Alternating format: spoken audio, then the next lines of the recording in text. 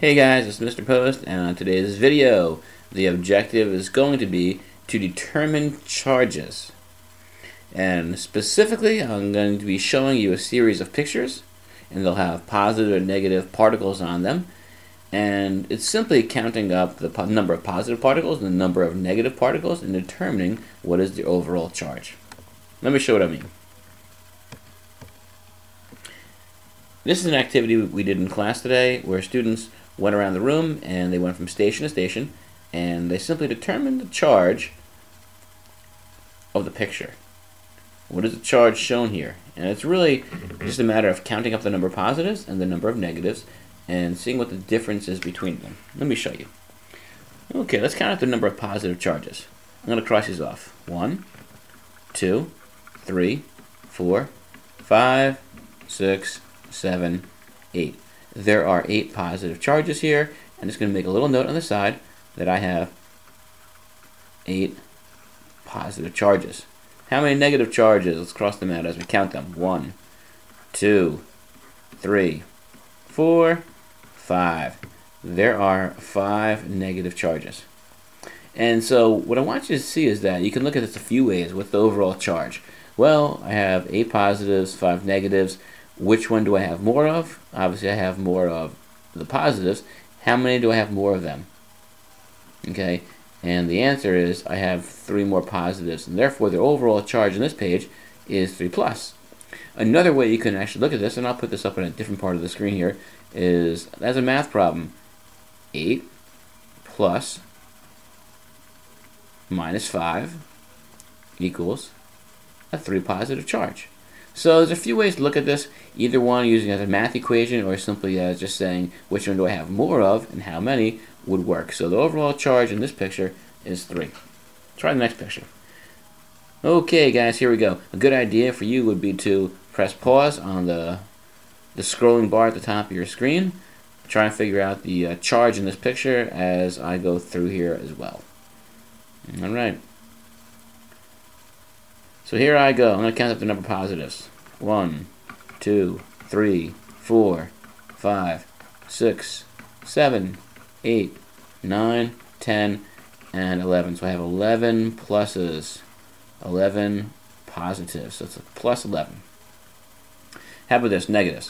1, 2, 3, 4, 5, 6, 7, 8. I have 8 negatives. Okay, which one do I have more of? I have more of the positive particles. How many more do I have? 3. So therefore my overall charge is 3 plus. Let's throw this into a math equation. I'll go in the top right hand corner here. 11 plus a negative 8 equals a positive 3 charge. So positive 3 again on this slide as well. Okay, let's try the next one. Next one, seriously, just press the pause button and give it a shot. Okay, a lot of positive particles here, a lot of negative particles.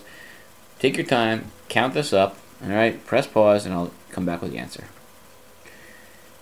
All right, guys, here we go. I went ahead and solved this problem, and if I counted correctly, I have 12 positive particles, and if I counted correctly, I also have 12 negative particles, and therefore my overall charge is 0. That's right, it's a 0 charge. That's right. If you got a 0 charge, this is what you say. Yay! Okay, so one thing I want you to see here is that even when I have a 0 charge, a neutral charge, it doesn't mean I don't have particles. It just means I have a balance of particles. This is a great example because a 0 charge simply means I have 12 positive particles and 12 negative particles as well. And really when I add up those numbers, 0 is my answer. Let's check out the next station. We're not going to go through every station that the students did in class today, but just to give you an idea of the activity we did in class today. Okay, you know the drill. Press pause, solve the problem. I'll give you the answers in a second. Okay, all you chemistry studs, here we go. I want you to check this out. I've numbered the particles this time. I've numbered them. So the most of the positives, the highest number of positive particles I've found is 10. We have 10 positive particles. Let's put that right here. We got 10 pluses. Awesome. How many negatives did I find? I counted out 12 negatives. Here's the 12th one I found over here. So I have 12 negatives. 10 plus and 12 minus. Okay, which side do I have more of? I clearly have more on the negative side. How many more negatives do I have? 2 more negatives. So therefore, the charge is 2 negative. Feel free also to express this as a -2 as well. That's fine. It's just a form of expression. If you want to set up in a math problem, you'd have 10 plus a -12 gives me a final number calculated out to be 2 minus. And I just want you to know that in our class, when I say a 2 minus charge, what I'm trying to express is I have 2 more negative charges. That is what I'm trying to express. If your answer was 2 minus as well, that's fine. We're going to do one more example, and after that, I have a feeling that you'll feel very comfortable in using this. A lot of particles going on in this picture here. We're at station number 5, same station kids did in class today. So once again, you know the drill. Press pause and solve it away. Okay, chem students, here we go. I've taken the liberty here. I press pause myself, and this is the countings that I've made here. I've counted 15 positive particles, and I've counted 9 negative particles. And I did a little math equation up here as well. 15 plus a -9 equals +6. So your answer could have been, +6. I wrote down 6 positive. Either or is fine. I want you to understand I have 6 more positive particles. And that gives me a 6+ charge.